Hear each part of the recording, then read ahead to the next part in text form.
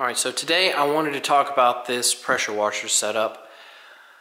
I have always been kind of the car washing enthusiast. I love keeping my cars clean, just my stuff clean in general.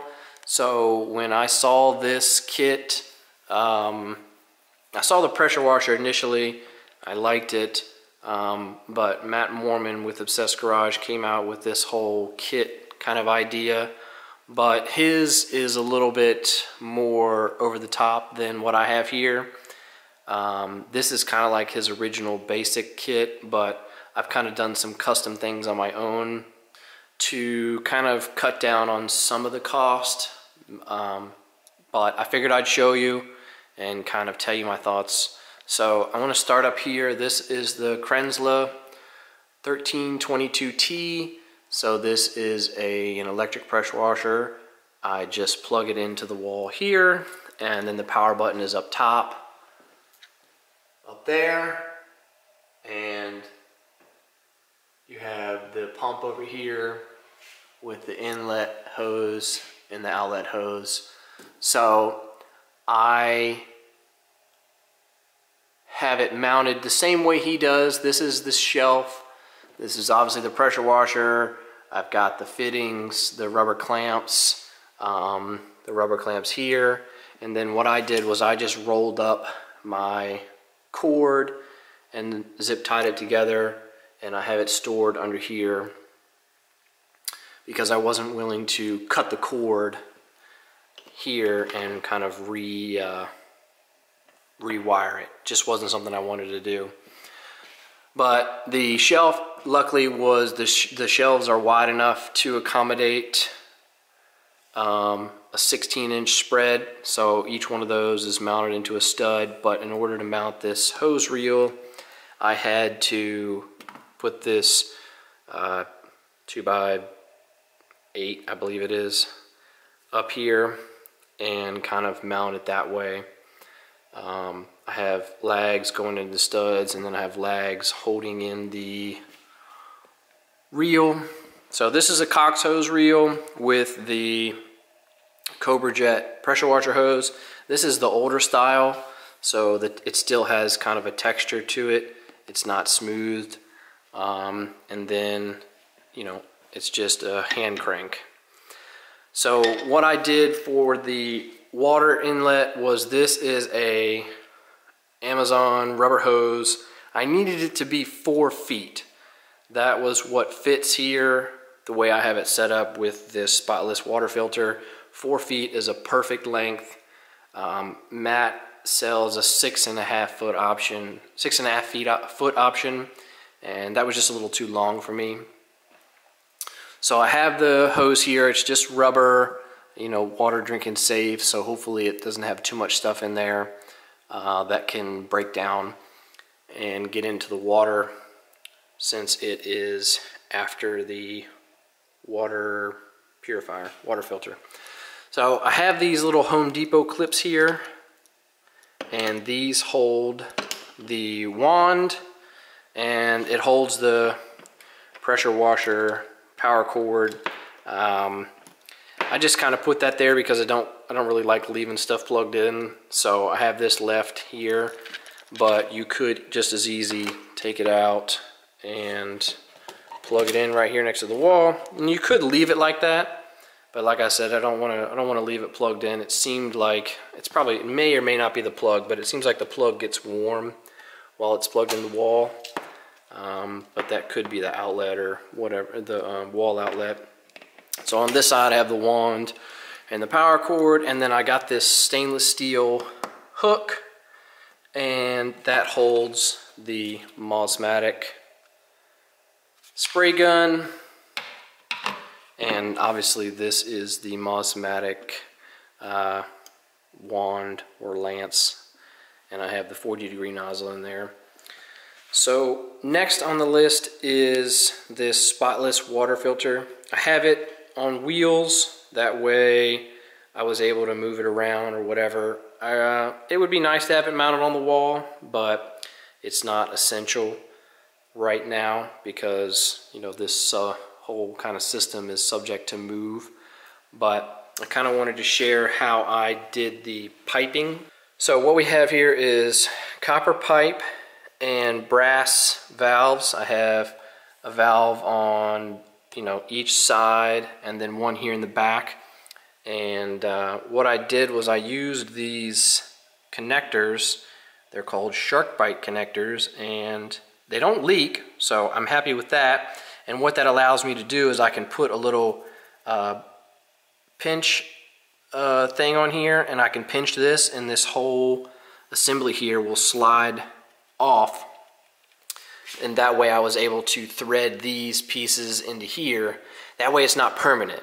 If I were to do if I were to have just, you know, soldered the copper pipe into a fitting here, I would not have been able to remove it without cutting the pipe and redoing that if something were to happen. So if something happens, I can just crimp this in, pull the whole assembly out, and we're good to go. So basically the way it works is I have an adapter down here, and I have a quick disconnect for the garden hose. So that is how it normally looks. And again, all of this is copper pipe that was soldered together. And then this is a thread adapter for a, I think they call it FIP. And then it just goes into the garden hose down on this side. So I can just clip the garden hose right in here. And then the water comes out on this side. So I have another adapter here and another quick disconnect for this leg of the hose. So everything is soldered together, and I have the valve set up that way you can use filtered water or fresh water. So if you want fresh water, what you do is you just keep these valves on the sides here closed. That way water does not run to the filter, and you just open this back one back here. And then if you want filtered water, you just close this one and you open these two.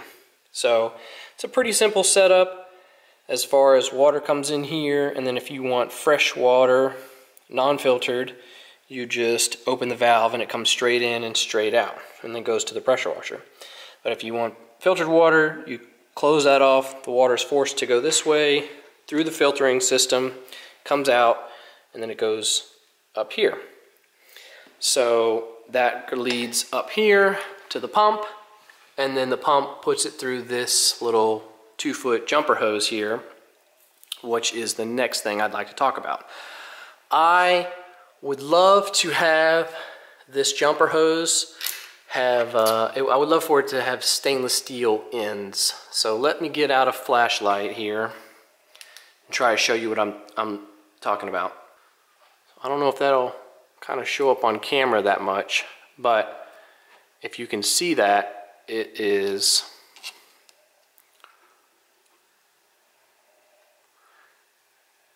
rusting out down in there. So the light's probably a little too bright, but the actual end, the pressure washer coupler is not rusting. It's actually the cheap metal from the jumper hose. It's actually this part that's rusting. It's not this. So I'd love for this to be made out of stainless steel, and you know, it's got a built-in swivel and all that jazz, but you can see kind of where it goes into the end of the pressure washer thing here. This isn't stainless steel as well either. I mean, this is not stainless steel either. So they're kind of rusting, and I'd like to, you know, I did see Matt had a new option for this to get Mossmatic stainless steel one. Definitely going to opt for that.